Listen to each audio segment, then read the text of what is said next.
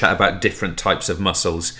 And we're going to start, I mean, you see we've got the three images in here. I'll tell you what, I'll quickly name these things and we'll sort of go from here. What we are talking about in this first image is muscles like this one here. And you probably know that this is the bicep. You probably know that it inserts down onto the radius. You probably know that it has the other end up here somewhere. I'm not going to get into that here.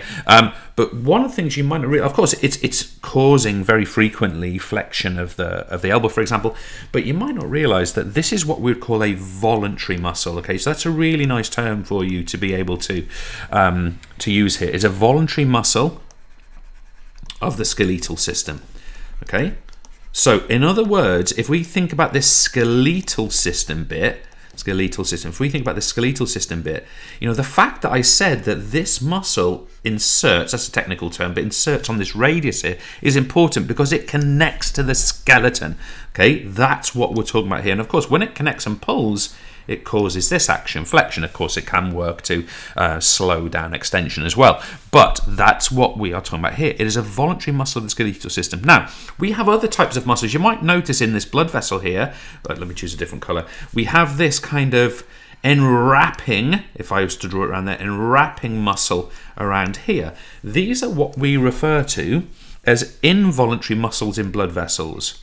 Involuntary muscles in blood vessels. And by the way, we have them in two types of blood vessels, both the arteries and the veins. Okay, they happen to be of a different kind of thickness and nature of performance to one another, whether they're in veins or arteries. I'll come back to that in a second. So we have these involuntary. Again, notice the word involuntary. They are controlled involuntarily. I cannot think consciously, I would like the smooth muscle or the involuntary muscle around my aorta to constrict. I can't ask it to do that. It will do that automatically. Now, you folks in your biology course is doing all about sort of negative feedback loops, and it works in exactly the same way here. We're not going to get into the details of it, but that's what we want to be considering.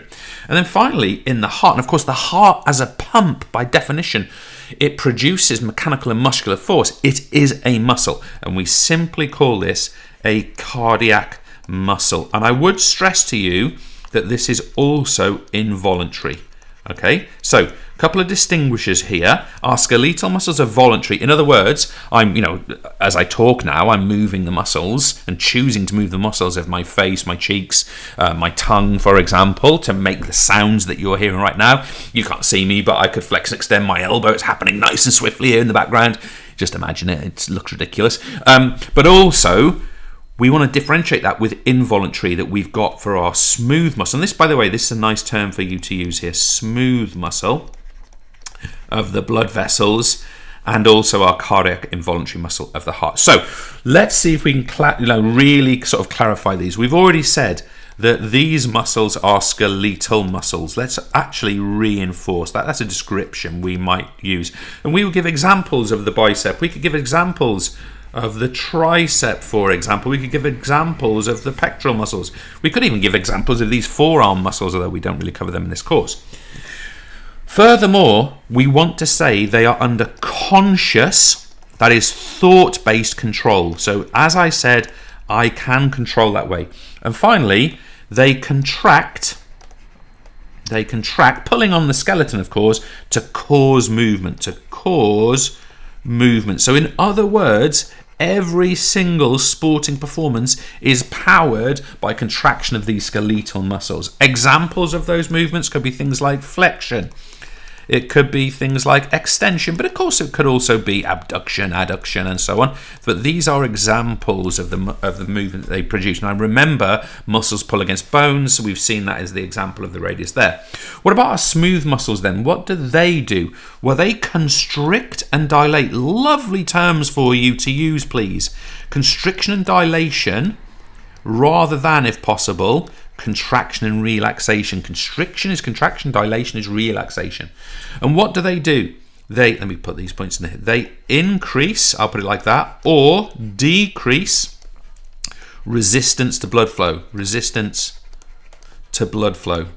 In other words, they can effectively direct blood more down one passageway than another. This means that they can redistribute blood. And if I was to say to you, they can redistribute cardiac output, that would be a nice link to previous knowledge as well. And as we know already, they are under unconscious control. Okay, so they are unconscious control, they are involuntary. Excuse me. Now, I did mention the difference between arteries and veins. What I would stress to you is that arteries have thicker muscle walls, okay? They have thicker muscle walls, and veins have thinner. But the other thing I would say here is that a lot of our constriction and dilation happens in the arteries, and what veins kind of do, they kind of pulse the if you think that veins lead blood back to the heart, they're under the lowest pressure, the blood in those veins, they sort of pulse the blood back to the heart. That's what those muscles are kind of for. It's kind of a useful mechanism to get more blood back to the heart, right? Anyway, more of that in future studies. And finally, cardiac muscle, obviously this is the heart muscle. That's obvious, we've already said that. Let's make sure we've got all our key points down here.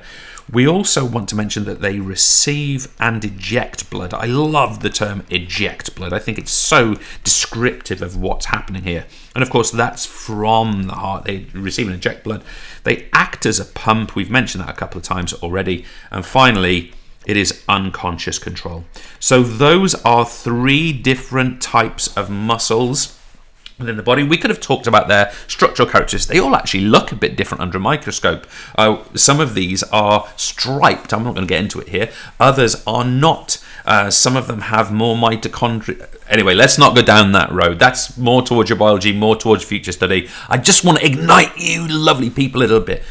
I've kind of told you such a base bit of information here.